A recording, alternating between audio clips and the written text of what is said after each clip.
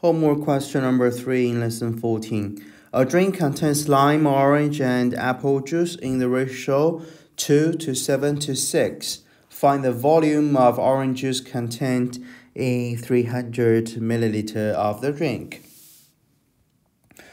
So we'll see that in total you have 300 milliliter of the drinks.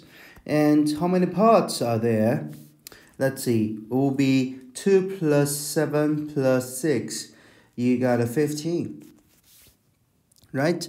And as for the orange, that will be 7 out of 15. So the answer will be 300 milliliters times by 7 over 15. So let's see what we have. 300 divided by 15, you got 20. Times by 7, that's the answer, which is 140 milliliters. So you got 140 as the final answer.